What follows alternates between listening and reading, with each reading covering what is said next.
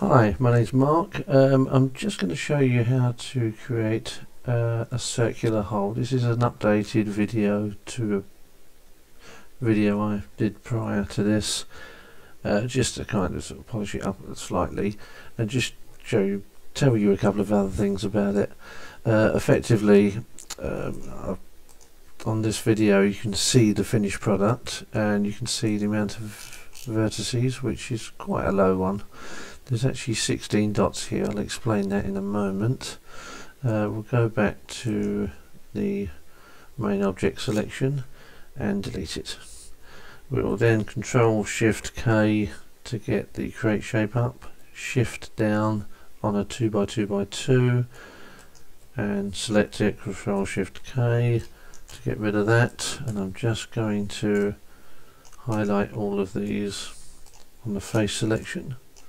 Sorry, start there, like so. I'm just going to delete those so we've got one flat face at the moment. Now if you highlight that with the face selection and go to scale tool, I can hold the shift key down and just bring it in just to make a square hole for the moment. Now you can undo that and you've got a square hole. Lovely. How do you make that a circle?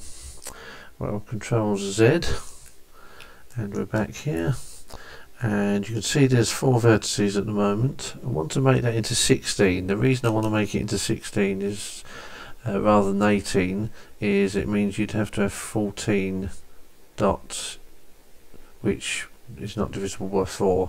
So if you put 3 on each side, that'll make 16 dots completely.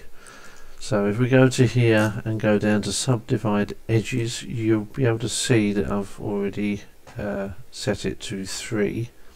So I click on subdivide edges and go back to here, and then you've got all the dots. What you can then do is start to highlight them and bring them out like so. If you do that with this one, you can see, so you're highlighting them, keeping the shift key down whilst on the appropriate axes of the scale tool, and you can bring that out like so. You can see that you've got to bring certain ones out to try and create that circle, but you can see it's quite easy. So what effectively you're doing, I can do the select like so to select 2 vertices or 6 vertices and keep the shift key down, left key down, and you can see you can change how far out and in it goes. You can then see that you've got a reasonable circle. Now you could be very careful and get that really accurate, but at the moment I'm just going to keep it simple. So for instance, if we highlighted, keep the control key down and left click whilst on face selection, you can go down on the left here and click on merge. You can go to this one, highlight the circle like so and delete it, and go back to the move tool, keep the shift key down, bring that out like so, and you've now got a circle or a tunnel depending on what you want. If you go back to the object selection, I can then put a colour to it, which we had before was blue.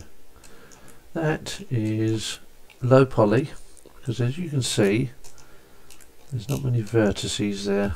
It's not very complicated, and it can be manipulated if you need to do that at any stage. And there we are. So hopefully that's a nice simple way to create something. As you can see, if you highlight something here like so, you can start bringing this out, highlight here and bring this out, highlight here and bring this out.